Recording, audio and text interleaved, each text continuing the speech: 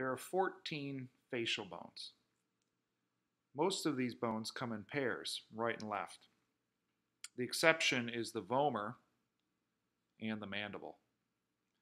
Let's begin with the paired nasal bones. These two bones are small, flattened bones, somewhat rectangular shaped, and together form what we would call the bridge of the nose. So this is where your sunglasses or eyeglasses rest on your face. The next two are known as zygomatic bones. These two do not articulate with one another, but are on opposite sides of the face. These are often commonly called your cheekbones, and typically they are much smaller than one would think. When we get into the lab, hopefully you will find these, and notice that they don't form your entire cheeks. Your cheeks are often more soft tissue, as well as other bones that form that region of the face. But these are the two zygomatic bones. They often will form portions of the orbit as well. The next two are known as maxillae.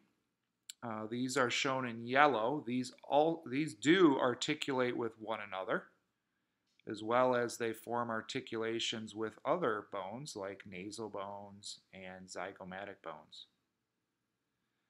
They form what we call a portion of our hard palate.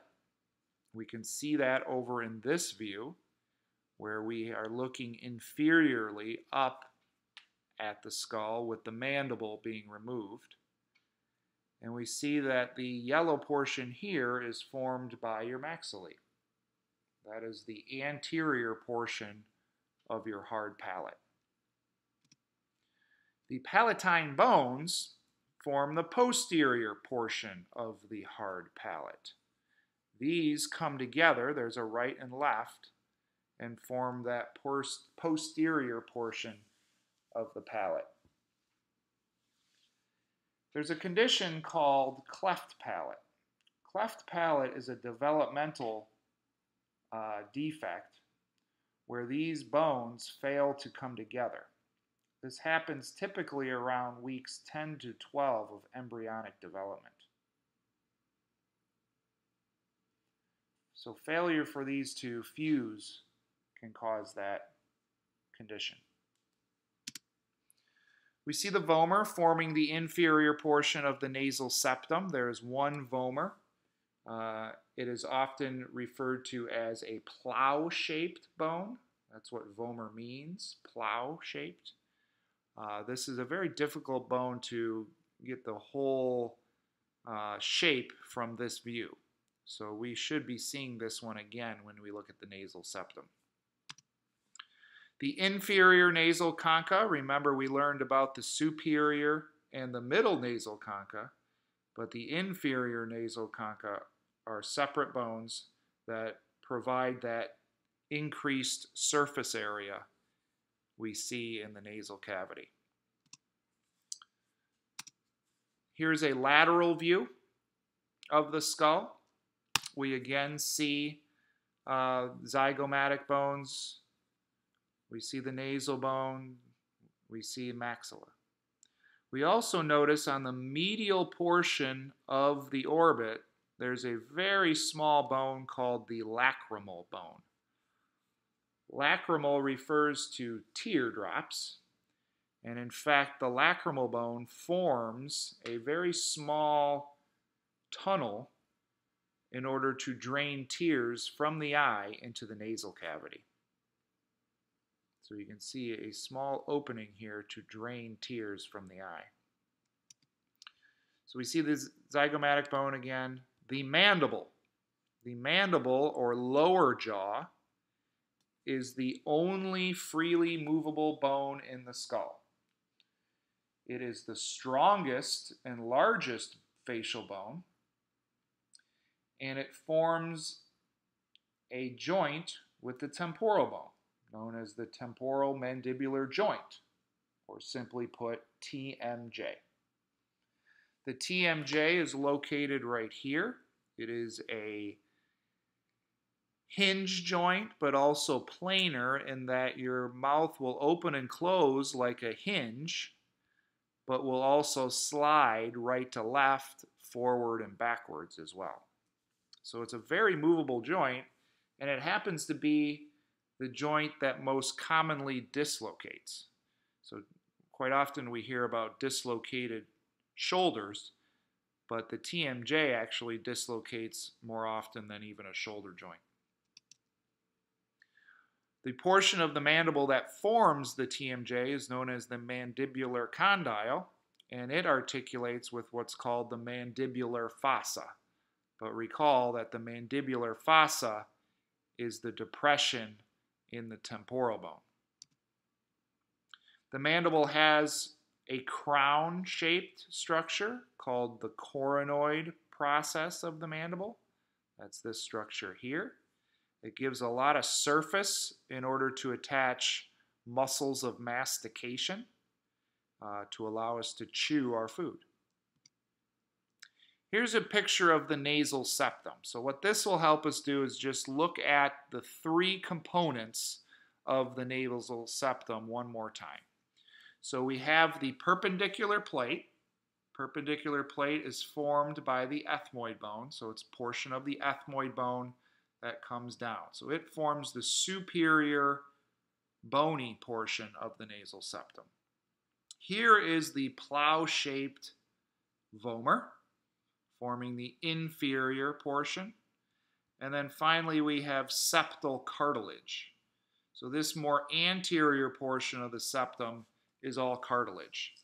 And that often will fracture. When someone breaks their nose, it doesn't mean that there is bone fractures, but it could mean that it is cartilage that fractures. This also helps us identify that hard palate once again.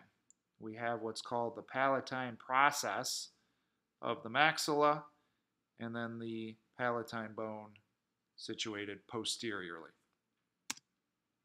This is a very strange view, but what I hope it does is show how those nasal concha really increase the surface area. So you can imagine when air is flowing through this nasal cavity, it's running over a lot of surface covered with warm mucous membranes. And those warm mucous membranes will warm and humidify the air. We see the perpendicular plate coming down from the ethmoid bone, joining the vomer formed on the bottom or inferior portion of the nasal septum. We also see the maxillary sinuses that are paranasal sinuses. We see the ethmoidal sinuses in the ethmoid bone. We even see portions of the frontal sinus in the frontal bone.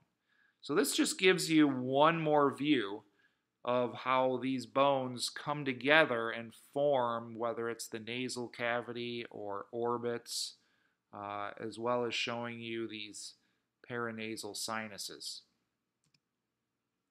That also is shown here. This is another slide just showing these sinuses and their locations.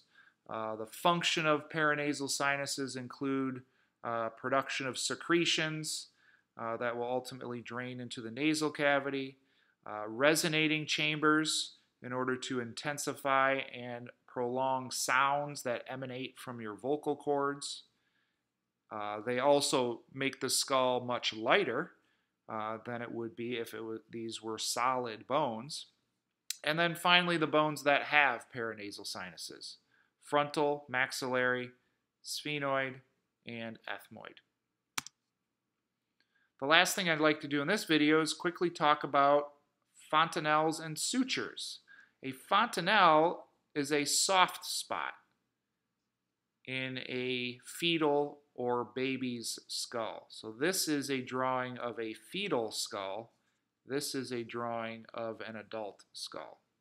You'll notice that in between many of our flat bones of the skull, there are membranes. These are the connective tissue membranes that form in order to produce flat bones. If you recall, we call that intramembranous ossification.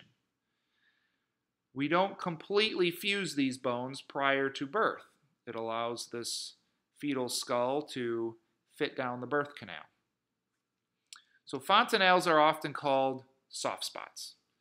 They are areas of unossified connective tissue, giving that skull quite a bit of flexibility in order for it to travel down the birth canal. Eventually, those fontanelles will completely ossify and become what we call sutures. A suture is an immovable joint between bones of the skull. The four primary sutures include the coronal suture, the squamous suture, the sagittal suture, and the lambdoid suture. So we want to make sure that we can identify those sutures on the skull.